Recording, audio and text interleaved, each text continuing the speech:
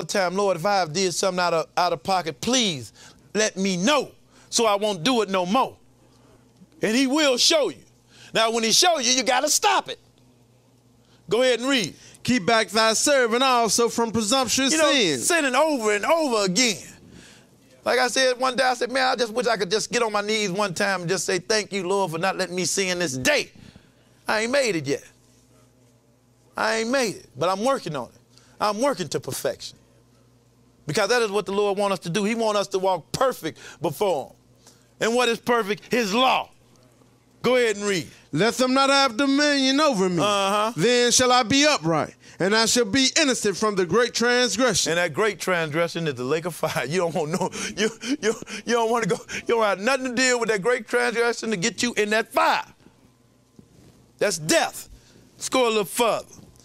Let's see what Moses gave Joshua. What he is called. Let's go to Psalms, Joshua, the first chapter. Joshua, first chapter, we're going to pick it up at verse 5.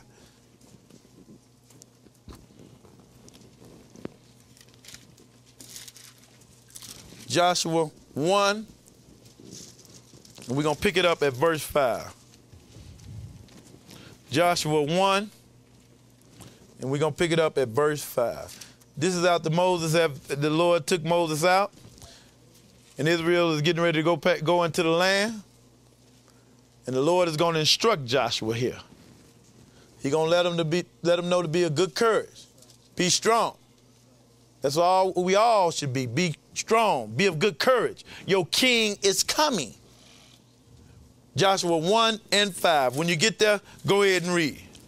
There shall not any man be able to stand before thee all the days of thy life. As I was with Moses, so I will be with thee. I will not fail thee, nor forsake thee. And the Lord won't forsake you. You might go through a little something, but the Lord is right there when you're being obedient. You know, and I love when I see my God work. You know, sometimes you get to doubting a little bit, but then the Lord show you his strong power. You say, man, and he makes sure you know that it was him that delivered. Yeah. Go ahead and read. Be strong and of good courage. For unto this people shalt thou divide for an inheritance the land which I swear unto their fathers to give them. Go ahead. Only be thou strong and very courageous, that thou mayest observe to do according to all the law, which Moses my servant commanded thee. See, who gave it to him? Which Moses. Because Moses is what Lord gave him the word to give to people. He is the one that gave Israel the law. But it came from God. He was the lawgiver. He is the one that gave Israel the law.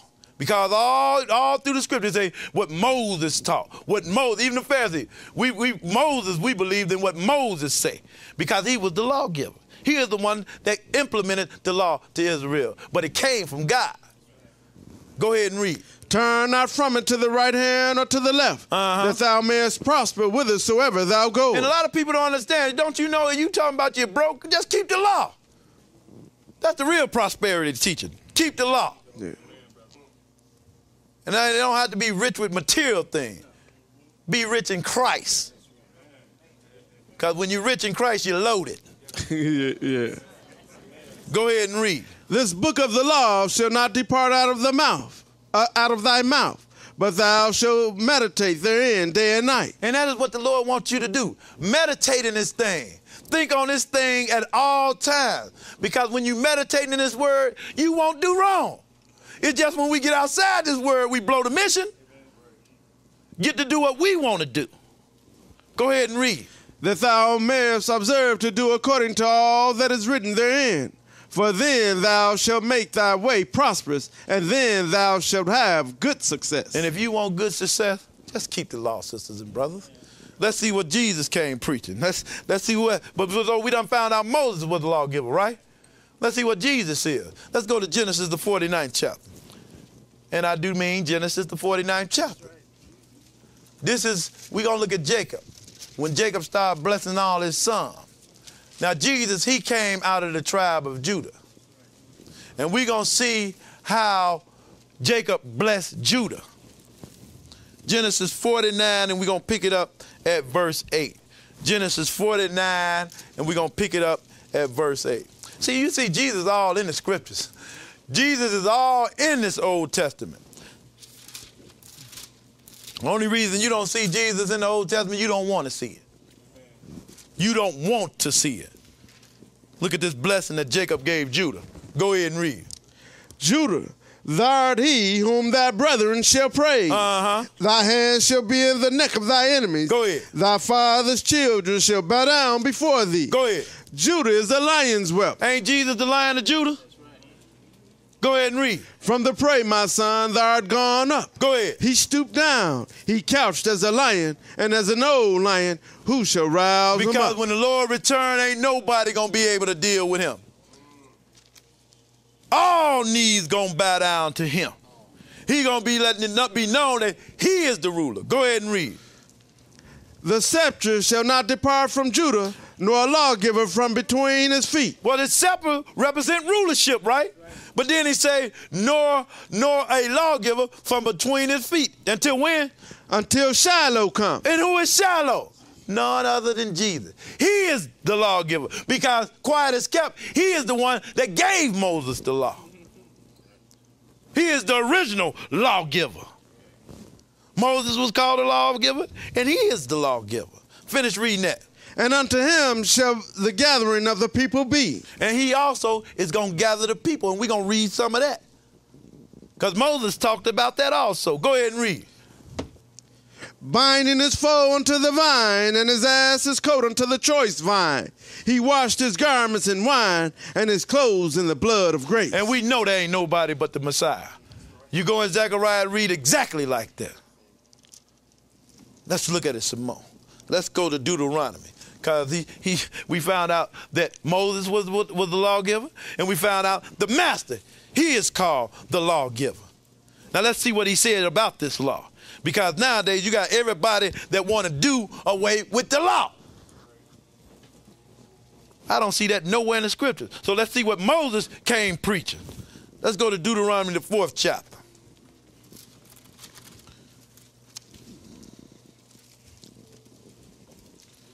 Deuteronomy, the 4th chapter.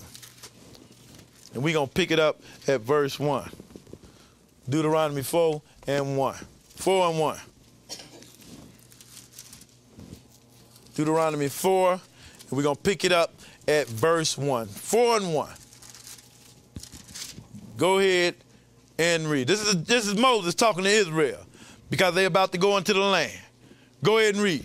Now therefore hearken, O Israel, unto the statutes and unto the judgments which I teach you, for to do them, that ye may live and go in and possess the land which the Lord God of your fathers giveth you. And not only would it make you live good now, but it'll have everything what you get in eternal life, providing you come under the blood of Jesus.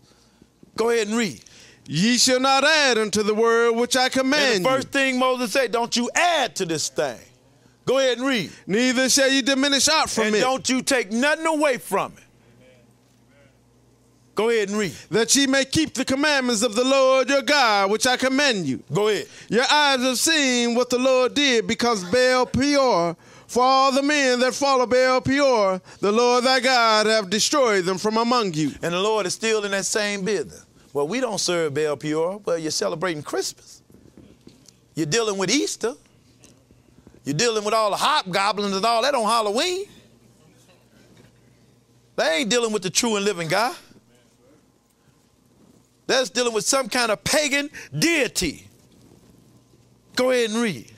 But ye that did cleave unto the Lord your God are alive, every one of you, this day. Go ahead. Behold, I have taught you statutes and judgments, even as the Lord my God commanded me, that ye should do so in the land whither ye go to possess it. Keep therefore and do them, for this is your wisdom and your understanding in the sight of the nations. And this is your wisdom to this day in your understanding in the sight of all nations. And I say it, and I say it all the time. I don't care what people say when it comes to needing to know something out of the Bible, and you keeping these laws and these steps, they're going to come to you. Because you are walking upright, and the Lord has given you the understanding to give them.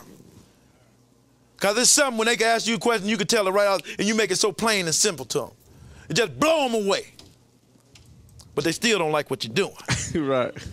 Go ahead and read. Which shall hear all these statutes and say, surely this great nation is a wise and understanding people. And they'll tell you that. Well, go over to such and such house. You know, just ask them the question, then you leave right away. Don't stay there. Then the Sunday school teacher try to do a lesson on it and blow the mission. Because they ain't with them. Because you can't just know this thing. You got to live this word.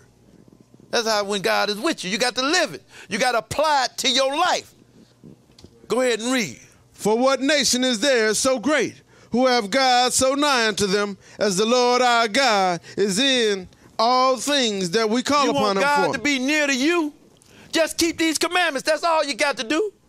That is why when you know that the Lord is with you. Go ahead and read. And what nation is there so great, that have statutes and judgments so righteous as all this law which I set before you this day? You want to walk in righteousness? Keep the law. That is your righteousness, walking in the law. Go ahead and read. Only take heed to thyself, and keep thy soul diligently, lest thou forget the things which thine eyes have seen, and lest they depart from thy heart all the days of thy life. But teach them thy sons and thy sons' sons. And that is what we're supposed to do. Every generation should understand this word, should know why they walking in this thing. You know, I got grandkids. And they understand, and I tell them all the time, when the Sabbath day comes, they know what time it is. Shut down. They go to school, hey, we can't eat that. God don't want us to do that. And they won't let nothing move them. Because we have taught our children. And our children won't let nobody fool them. Skip on down, but what is this law called? Go ahead and skip on down to verse 13 and read. And he declared unto you his covenant, which he commanded you to perform, even 10 commandments, and he wrote them upon 2 tables of stone. Don't you know he gave us the covenant, the 10 commandments? But this is Moses. He said, don't add, don't take away, and keep them. But you may live long, right? Well, let's see what the master said. He came with the same doctrine, didn't he? A prophet unto like him, right? Like Moses. See the doctrine that Jesus came with. Let's go to Matthew, the 5th chapter.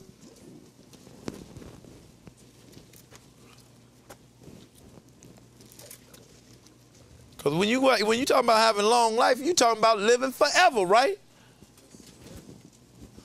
And that's what I'm trying to do. Matthew 5 and 17. This is Jesus when he first came on the scene preaching on the mount.